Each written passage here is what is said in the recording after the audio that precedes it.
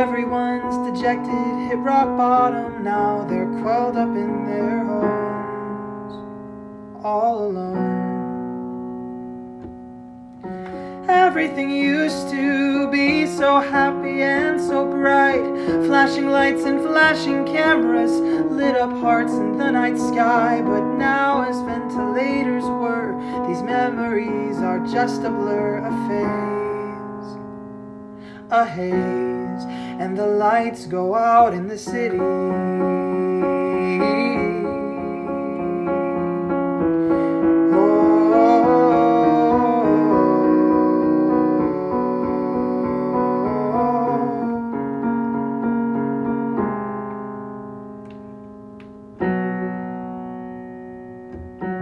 Turned on the news, a summary of apocalypse. Our infrastructure's failing us. Who could have seen it come to this? We're far too civil, far too strong. This shouldn't last for very long. That's what we said, but we were wrong.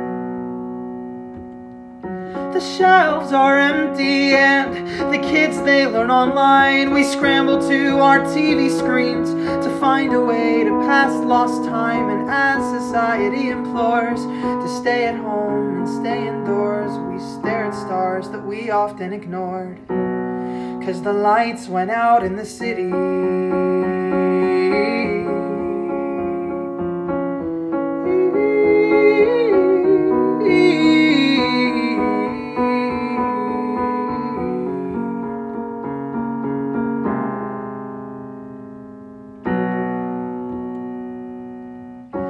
Now the world is in general disarray. Normality becomes like ancient history with each passing day.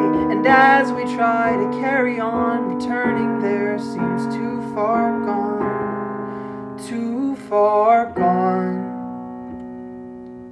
Citizens tremble and unbelievers flock to church to bow before a God that to them seems to have left them in the lurch. They wash their hands before they pray that God shall find the better way and tide us over to the day that we'll be okay when the lights turn on in the city. Yeah.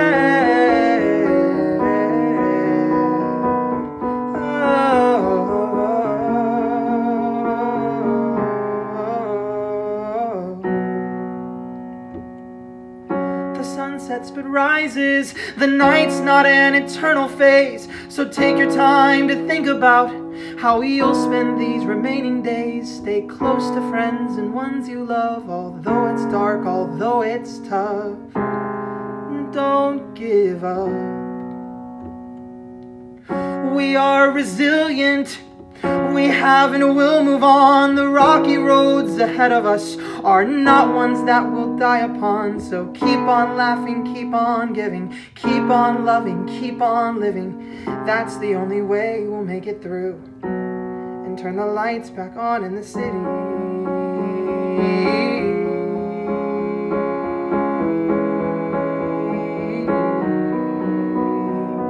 And as the lights come on once more, we'll be much stronger than before. Think of all the stories we can tell, because we got back up when we fell. And as we look out, our hearts will swell at the beautiful night and the illuminated light